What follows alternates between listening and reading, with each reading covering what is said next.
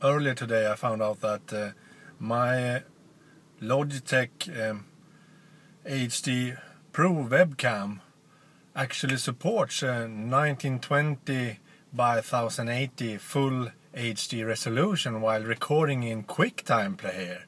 I didn't know that, because everywhere on the net it says that it can only record in 720p, and I have tried ScreenFlow to record video with, and it can only record in 720p with that camera.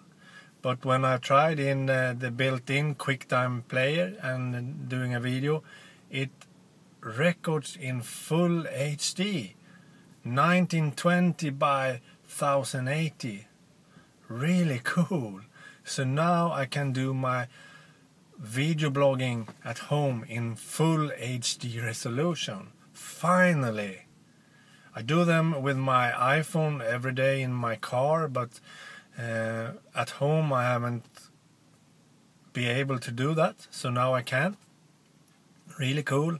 And the video quality with the Logitech HD Pro webcam is incredible good, because it's a widescreen, it's noise cancelling and everything in that camera. It's really great, that camera. So this is very good for me. It's really great news.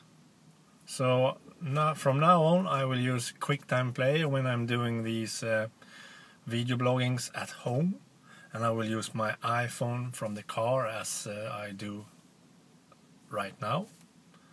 So this is really great, a great news for me.